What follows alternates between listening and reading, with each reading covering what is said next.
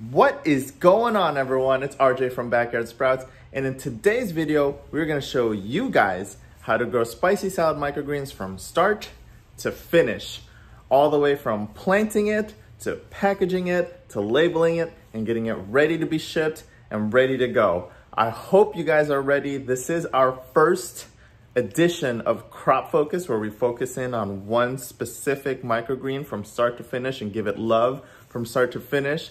Hope you guys are ready. This was filmed in a span of days, so hope you guys buckle up. Hope you guys enjoyed, and it is all coming up next.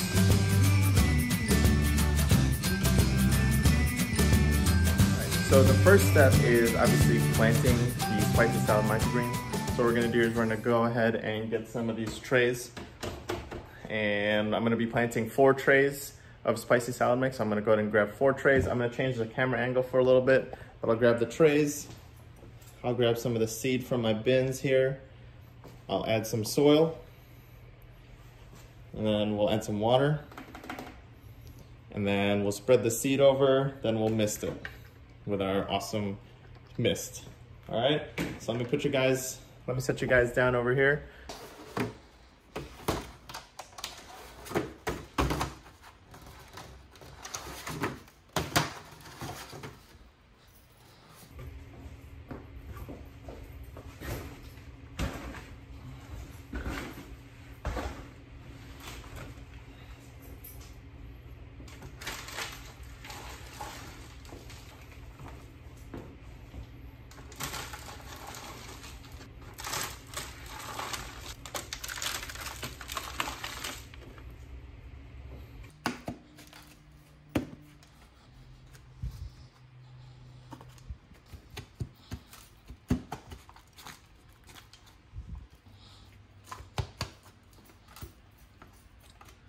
So obviously what's happening here is I'm just taking the claw and breaking up, pretty much we're breaking up the soil. Obviously we don't want any clumps in here. We want it nice and loose. Alex and I, we use just natural organic soil. It's actually this brand right here, Harvest Organics potting mix for vegetables and herbs. So break this down. See these clumps right here? You're gonna break that up. Next up is just watering it. It's gonna be tough with one hand, so just bear with me.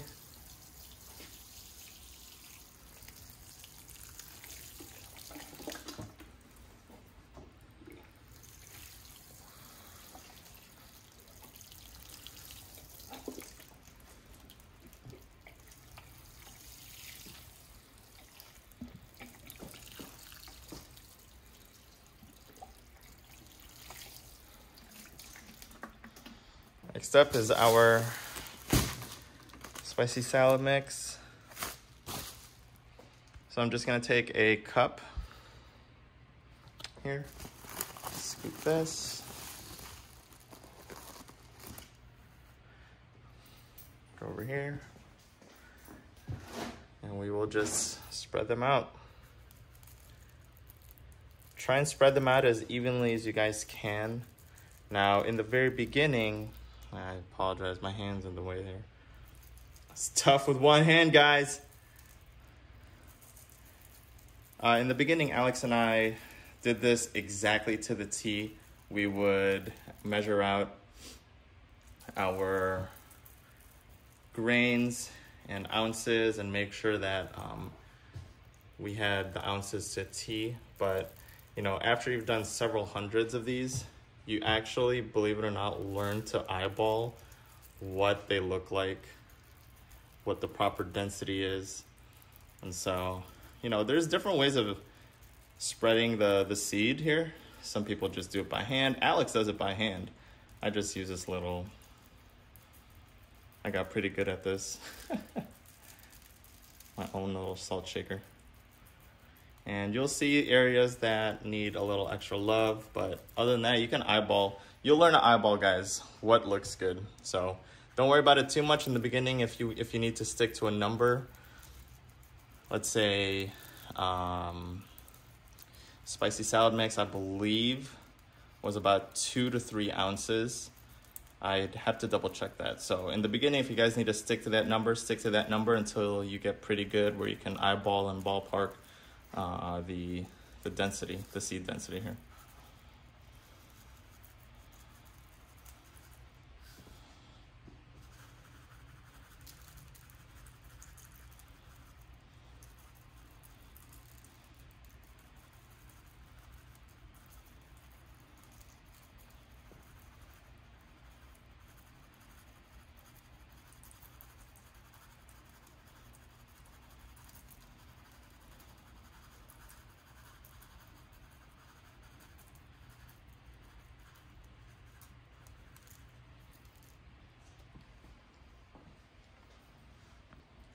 Last but not least, I get my little Chapin Home and Garden spritzer here. Just pump it about 5 times. It's good to go.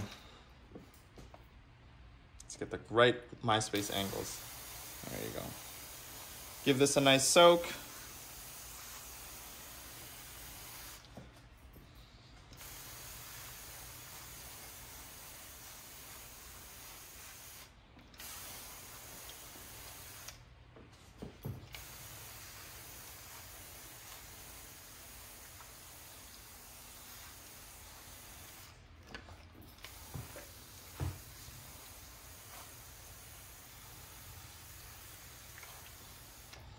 And the last part is just stacking them. So we'll stack them one over another. I don't do more than four maximum stacks.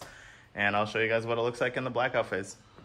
So onto the blackout phase, you wanna stack them. So here are 4 trays of spicy salad mix.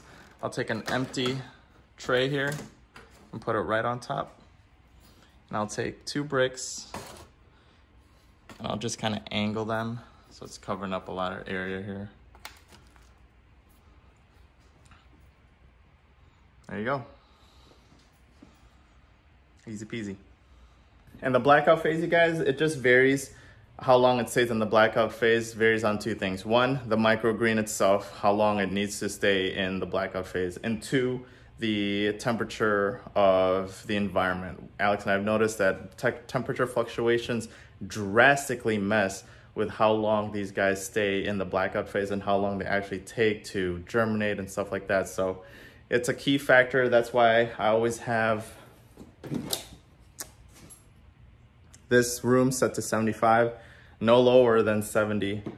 And then I found out that that's a solid temperature for these guys to grow. All right. So next up, we'll probably fast forward a few days and you'll see that I'll start to unstack some of these, and you'll see after a few days that it's going to start to push the trays upwards, and then we'll unstack them and then on to the next phase. All right, you guys, so we are here now ready to unstack the spicy salad mix. And as you can see, I'm going to show you guys, you can almost see that it's starting to peek out. And that's when you know it's ready to go, is when they start to peek out from the sides. And you can see that these guys are literally bench pressing this thing. It's awesome. It's pushing the whole tray up. So it's time to unstack. So all you do is you just take out the weights.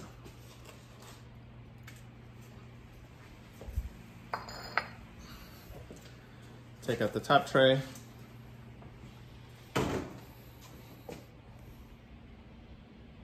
There they are, ready to go.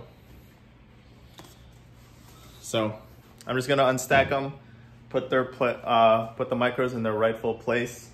I'll probably put it in the bottom because I'm not tall. It's hard for me to water from up there.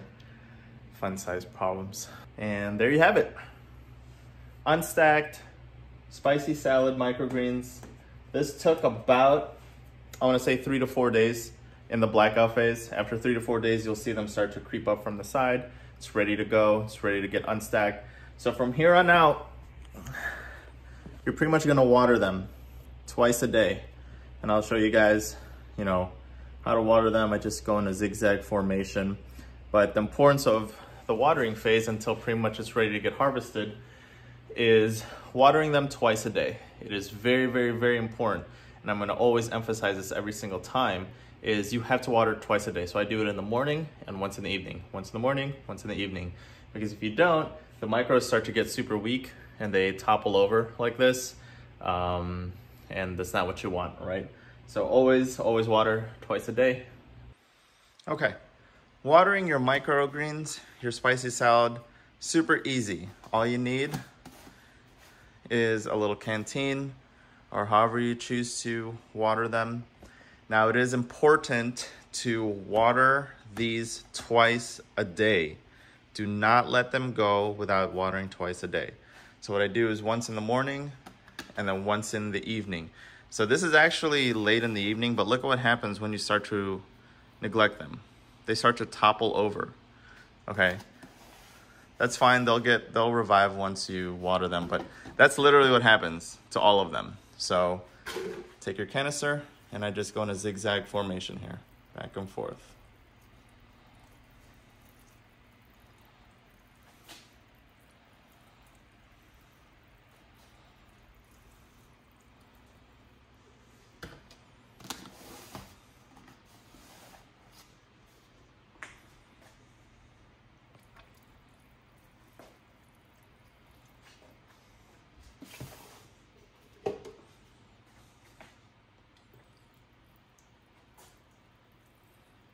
Again, apologize for the MySpace angles.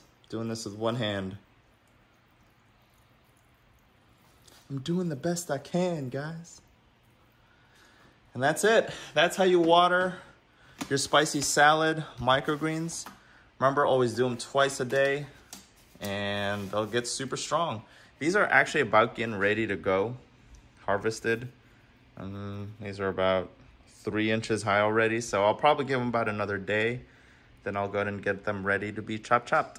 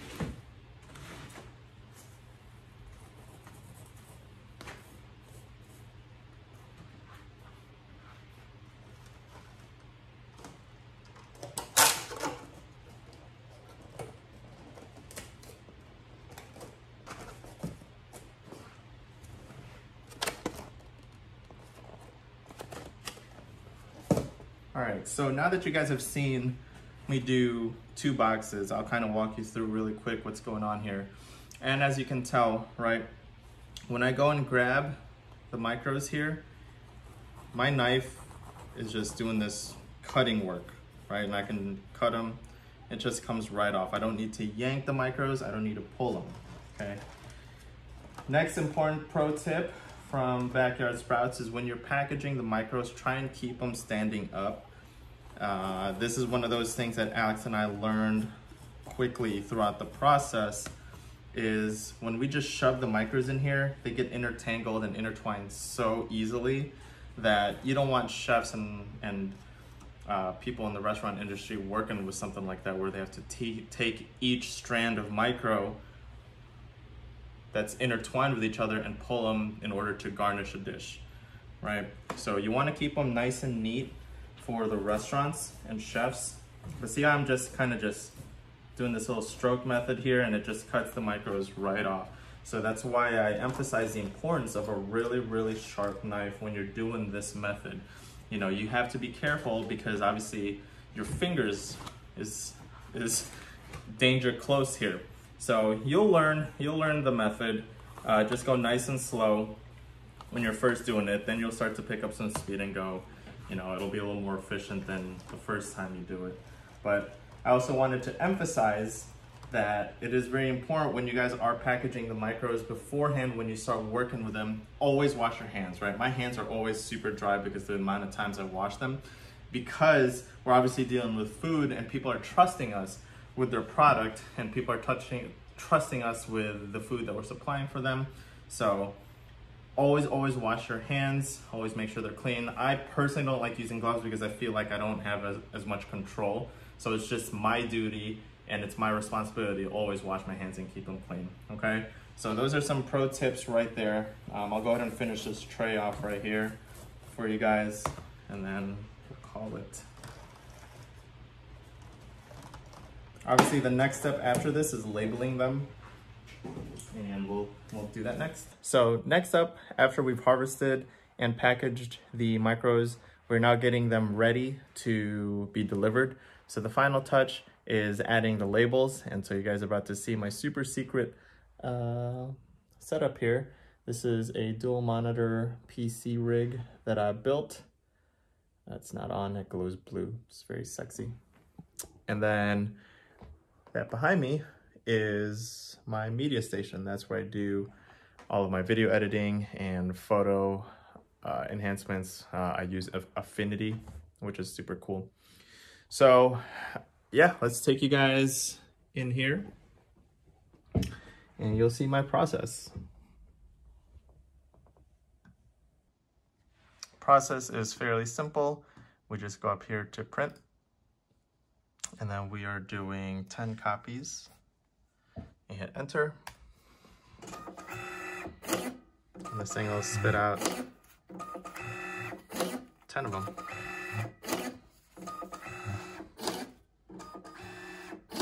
Cool, right? So we've pretty much shown you how to plant the spicy salad mix. We showed you what it looks like when it's time to unstack them. We showed you the watering, you know, make sure you water it twice a day. And then within a few days, when it's ready to get harvested, you harvest them, use a super sharp knife, package them. And then last but not least, it's time to slap on some labels on these micros. So today we're getting 10 of these ready. Got a whole bunch of 10. Good stuff. Once we have, let's figure some of this out. All right, let's take this one. We printed out the labels. They are ready to go. So you'll take a box or container, peel, and then this, guys, I've yelled at myself and Alex at this because remember, we don't, you know, especially those of you that are looking to start off, you don't have a team for quality assurance out there making sure that everything looks good. We are, as entrepreneurs, we wear all sorts of hats. So we are our own quality assurance team. So we have to make sure that this is aligned and it looks good. Okay. There you go. A finished spicy salad microgreen, ready to go. And remember, see how it looks like, see how gorgeous it looks like with the leaves all sticking up, it's all unified. Before, I'm almost ashamed to tell you guys this, but before Alex and I got super legit, we would pack the micros and we would just jumble them. It would almost look like this. So when the chef went and opened up the box, you know, for farmers markets, they really don't care much because they just use it to put it on sandwiches and stuff like that. But for chefs, it's important because you don't want them opening the box and they have to untangle the micros themselves, right? You want them looking like that. Easy for them to pick up, garnish, do whatever. Just make their jobs and their lives easier, okay? So that's pretty much it. That is how you grow a spicy salad mix from start to finish. That's super gorgeous. Let's do another one really quick. the label, put it on top. Oh!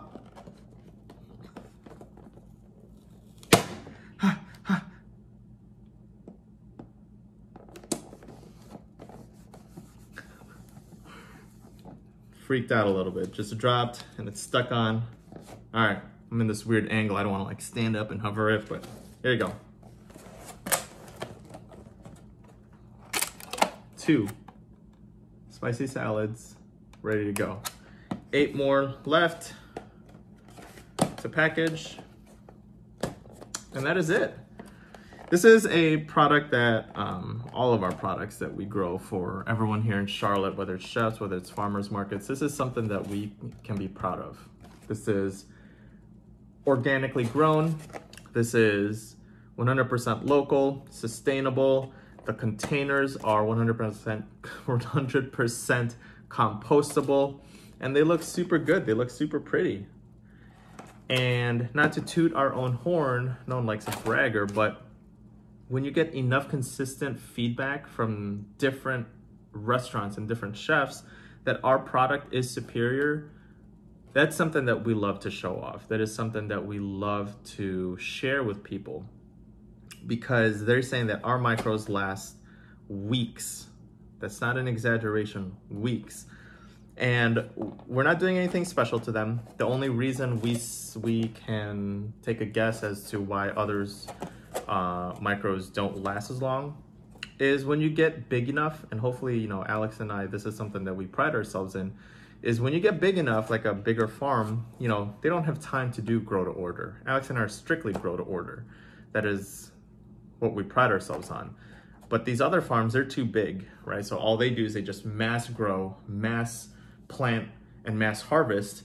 And then what they do is they shove all the product in the cooler, waiting for orders to get filled. Oh, okay, we have 2 orders of this, let's ship them out. 3 orders of this, let's ship them out. So who knows how long they stay in that fridge for? That's just our assumption, because there's no way that our micros last weeks longer than others when we're not doing anything special. We're not giving these guys the water, fountain of youth water, right? They just normally grown organic soil. That's it. So, hopefully you guys found that useful. This was a video from start to finish.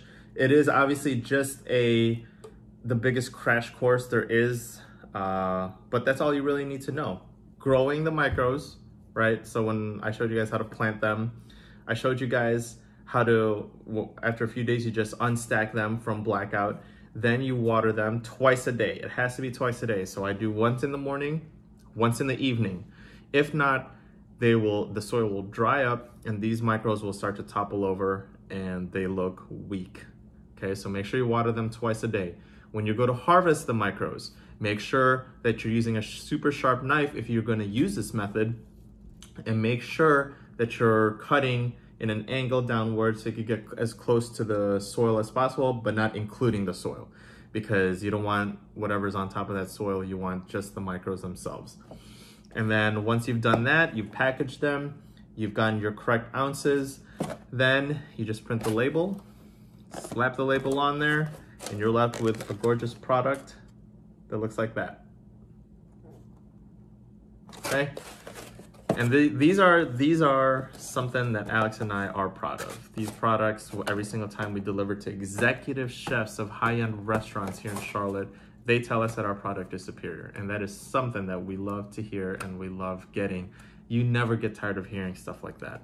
All right, so if you guys have any other questions, just obviously post them in the comment section below. Again, this is the spicy salad mix. This comes from Trueleaf. We hope you guys enjoyed that video. This is how you grow spicy salad, microgreens from start to finish. It was a journey. It was a journey to get here. But you guys already know the spiel, right?